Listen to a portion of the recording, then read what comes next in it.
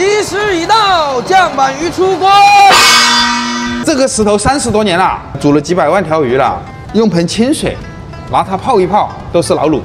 从新鲜的活鱼到腌制完3秒钟啊，一定要趁毛骨刚刚张开的时候，快速的把香料撒进去。鱼还没感觉到痛苦，它就入味了。这个1斤的鱼，去鳞、去鳃、去内脏，烤干之后就剩2两。这样的腌鱼你们吃过吗？你帮我留一点小秘密，留一点秘密。这有多少斤呢？这有1斤多斤。老板，这是哪里的鱼啊？我们用的那个是岳阳本地的鱼，武川鱼，不能用外地的吗？外地的不好吃，我们拿起来喂猫，只有活鱼，死的不能要。这刚杀好的鱼直接腌了，不用洗。这样可以保证它的鲜味。如果我们用水洗了的话，它会把那个鲜味带走。咱们酱板鱼讲究的就是一个鲜活，从新鲜的活鱼到腌制完3秒钟，鱼还没感觉到痛苦，它就入味了。你也不是鱼，你怎么知道它不痛苦呢？专家说的。你看，我们很多人认为我们是用泥巴腌的鱼，其实这全部是香料。我用16种香料打成粉末，加上盐，然后腌到鱼肉里面去。这个鱼就不只是有盐味，它最重要的还有香料味。腌好的鱼，我会放入这个低温冷库里面。腌制多长时间呢？这里是21小时。为什么不是24小时呀？21小时是我们多年做过以后啊，实践总结出来的经验，这个时间刚刚好。啊，这个鱼这么黑的怎么吃呀？这个就是我们湖南岳阳非常有名的美食酱板鱼，目前还只是在腌制的环节，还要进行清洗、烘干、卤制、杀菌，还有很多道工艺初次清洗的加工。这一步我们是用人工的方式把剩余的黑膜、残血把它清掉。这个工作很辛苦，我现在给它装上了一个半自动的小电梯。手工清洗以后再进入半自动的小电梯进入滚筒2次清洗。以前我们这个地方是人工，我就是按照洗衣机的原理，洗衣机是竖着的，我把它横握以后变成了洗衣机。反正它如果连续工作的话，一天洗几万都没有问题。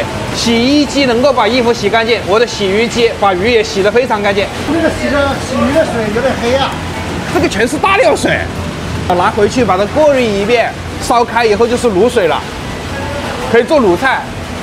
你说这个水能当卤水，你能不能喝一口啊？可以呀。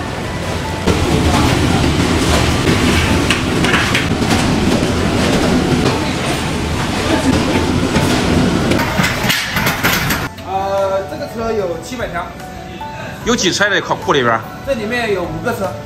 那多少条呀？4800条。牛肉干的口感，这个它有几个好处：一是便于储存，第二在做的过程中它容易入味，口感好，味道好。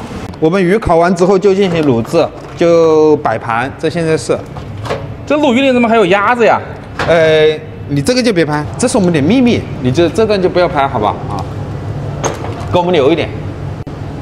这个一手放5条，一共放60手这一锅。哦，一锅300条。对，放301条行不行？不行，因为那会影响味道。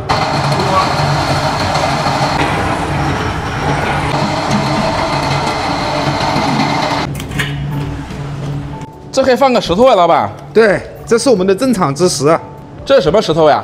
这个是我父辈他们在长江边上打出来的，用了30多年了。每次开之前，先把舀几瓢卤水让他喝一下。这压锅石为什么一大一小？这是非常难得的子母石。这个石头起什么作用呢？这个石头，第一，它能够起到把鱼压紧实；第二，它没有异味，它别的东西代替不了。